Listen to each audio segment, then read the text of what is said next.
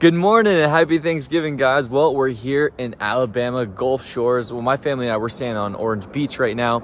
But of course, you know, when we're here, we have to link up with my brother, Scott Kennedy. So if you've been watching this channel for a little bit or following our Yak Tribe or Pangani Tribe adventures, when we first hit the road in like 2017-ish, the first stop we made in the RV with our family was Gulf Shores, Alabama. And so we hit this area, we got to hang out with Scott.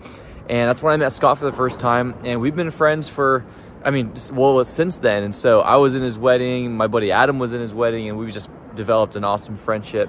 And so I'm taking full advantage of Yak Tribe right now. So something I would always preach on our podcast and just through the channel and social media outlets is like, hey, Yak Tribe, we help each other when we're out of state or out of town. And you know, we're a community where if you don't have a fishing pole, we got you. If you don't have a kayak and we got one, we got you. And so today I get to take advantage of that. I took the family van. This is my wife's van, and I don't have a kayak, as you can see. And so what's so awesome is Scott is going to be bringing an extra kayak for me. I just got basically this little NRS little tackle box deal right here, and that's pretty much it, my life jacket, and we're gonna go fishing. So today we're gonna go sheepshead fishing. It's going to be a great day. But before we do that, I just wanna say I am so thankful. Today's Thanksgiving. If you haven't done so already, a great practice on Thanksgiving is just to obviously go over what you're thankful for. And I try and keep a running list. I try to keep a grateful/thankful list every day.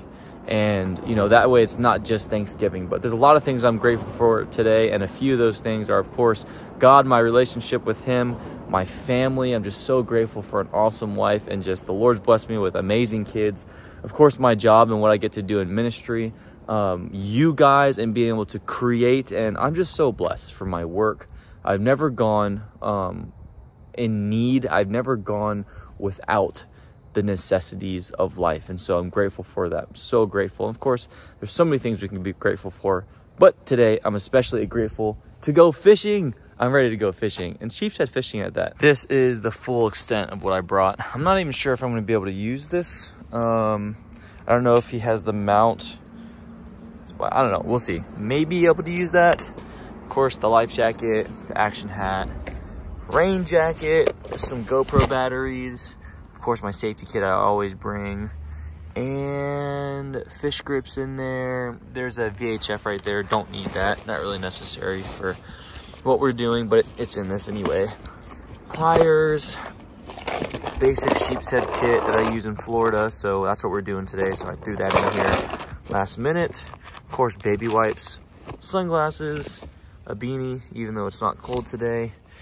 And okay, got my Leatherman and got my extra leader right there. So that's pretty much it, except for, yeah, it's not going to be too cold today. I'm not going to need waders or anything like that. And tomorrow we're going to go duck hunting. So got the shotgun, got some shells. Yep, got that. Oh, I need to grab a water. Grab a water, and that's everything we need today. I also brought this. I've been using this a lot more. I'm getting old, about to be 31, y'all. Butthurt seat. I've had this one for like 4 years, maybe 5 years, still in like perfect condition. Of course, maybe because I'm using it now more than I ever have before. But yeah, I love this seat. It's so soft, and they're still active and making seats on social media. So if you need something like this is like one of the thickest, most cushiony, nicest, well-made ones, like these types of seats for kayaks that you can find. So they're called butthurt seats. You can find them on Instagram. Just let them know Yak Tribe showed them, because I haven't shown them any love in like a very long time. So grateful for this thing. It saved my lower back and my butt. So that's that. Now just waiting for Scott. Here he comes. There it is. What's up, bro? It's only been like a year or more. Good to see you, bro. A lot longer than a year. You look good. Thank you. Yeah. And what is this? Oh yeah, it's the new ride, man. Looks good, man. Oh man, yeah. This is like what me and my son fish on. You seen that green one I have? Yeah. Except they retrofitted like the pedal drive and everything on it. Yeah, it's a lot. It's 19.5 feet. Yep. But I've been pretty happy with it so far. Thanks. It's a lot cheaper than riding a new PA. Oh, I feel that, man. I feel that. One of the big reasons. A bunch of different reasons. That's definitely one of them. You normally fish Thanksgiving? Yeah, I actually ran a trip last Thanksgiving. Nice. Do you keep this one on? Yeah. You can. Okay. Yeah, we'll just kind of get everything somewhat staged, and then I'll just I'll back down. Well, you're gonna have to teach me how to use a kayak again, so. Hey, it seems like it's been a while. How's Fisher doing? He's good. Yeah. Good. Yeah. I don't know what caused it yesterday. He just stayed up all night screaming. Yeah. And, sometimes they do that. yeah. Are we catching our own crabs today, or what are we doing? All right, so I got like 2 dozen crabs. Sweet. That's we got that, and I got some shrimp. And you got the thing in case we got a what? That's just a scrape pilots. Okay, cool. I don't know if that's something you guys do. Oh yeah, I usually bring a double-sided axe, like one with a hammer and then one with like one with the actual blade. And we just like, yeah, we pretty much do the same thing as you, just scrape them, chum them up. Yep. Bro, whenever we hang out, you bring back like the old memories. Oh, dude, the sunset Like the spots? sunset, Yeah. bro. This is like the good stuff. This is I've like had that 2015. yeah, that's like since like the Yeah. first tournament. Got it? Yep. Oh, this one's as heavy as mine. As my new canoe. Yeah, I think it was like 89 pounds. Yep. It's lighter than the PA, but it's kind of awkward to carry. Yeah. Scott calls this my bulletproof vest. Traffic director's vest. Okay. Gotta split up these crabs.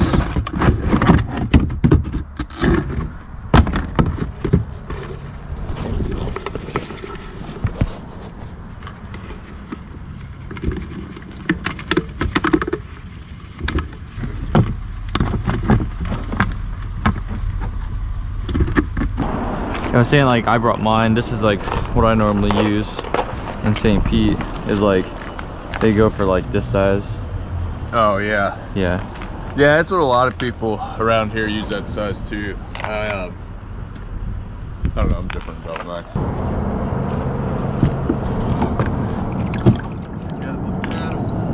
Wait, what don't you have? You need a paddle? No, I just said I forgot mine. I don't really need it. I just realized I forgot it. Whew, that water's chilly. Oh, bro, I forget what it's like to be in like a Not a PA. not a PA.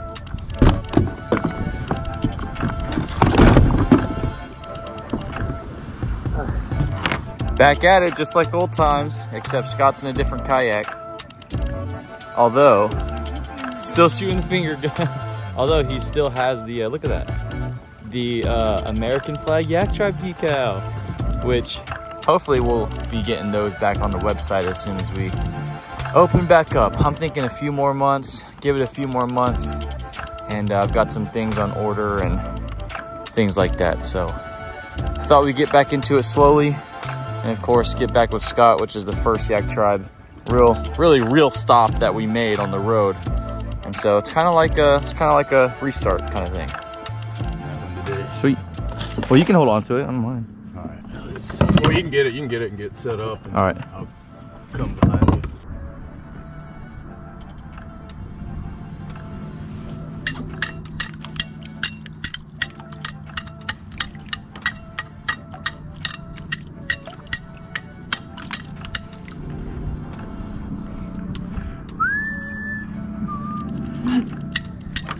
What a way to spend Thanksgiving morning fishing.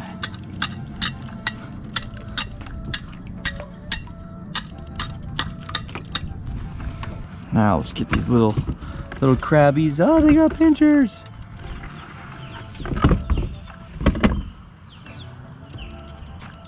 All right, let's go. There we go. All right.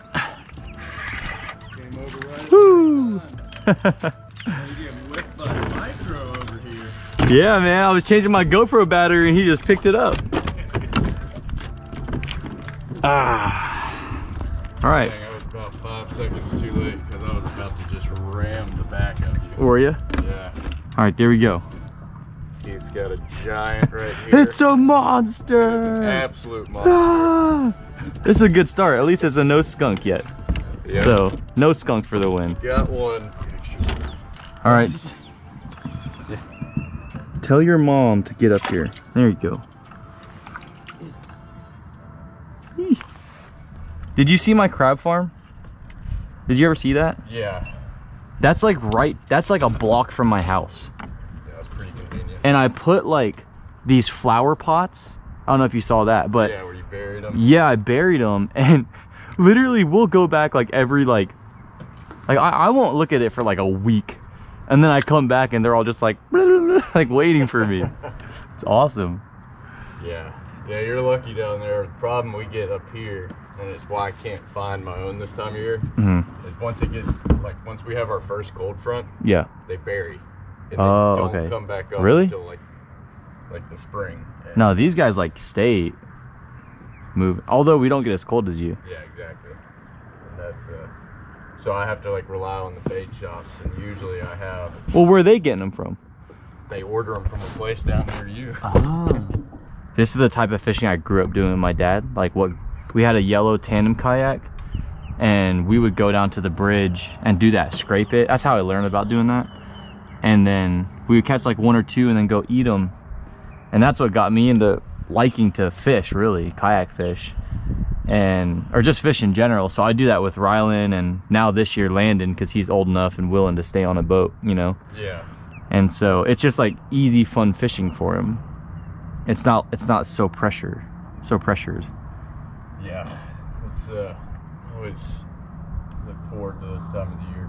So duck hunting, is there like, dude, I don't even know. My whole like theme of the video is gonna be like, I don't know what I'm doing. So. All right, well, we got two options as far as where we can go tomorrow, what you want to do. And I guess it probably just winds down to how much time you have. My day's open tomorrow. So we can either go to the upper delta, which is like an hour and a half from here. If we went up there, it wouldn't be like a traditional duck hunt. That was what I was talking about, where we just like be pedaling around. That sounds really fun. And just shooting stuff yeah, over the water. That sounds like a video game. Yeah. The other one would be us like fishing like a mile, or not fishing, but hunting like a mile down the canal from here. And we'd have an island we'd set up on. We'd bring like breakfast stuff and all of that. But it wouldn't, the kayaks would be just kind of like a mode of transportation. We wouldn't be actually hunting out of them. Yeah. I mean, I'm just down. Okay, so like, I'm trying to get this to be like my gateway into hunting. Because I've always wanted to like get into hunting. Right now, the goal that Shannon and I have is just getting like 10 acres in Florida. Yeah. And because we can find like 10 acres that have like turkey and deer and pigs on it for like less than $20,000. What? Yeah, like 20, 25 grand. I just passed one up that was 12 grand for 13 acres, and they had all the trail cams, and they had all like, it's in a place that my buddy hunts. Wow. And I was just like, oh, I really got to get through, like, we're doing like this renovation because our roof was like massively leaking. And this is to buy it. To buy it, to own it. Wow. And so and of course there's other places that have like a little small house or this and that for like 80 grand or whatever the case is. So I didn't grow up hunting, but I always wanted to hunt. That is incredibly cheap. Yeah, so I'm just trying to put together a little place that like me and the boys can run away to for like 2 days and like have like a little camper there, or like pitch a tent under, you know, build like a little covered area.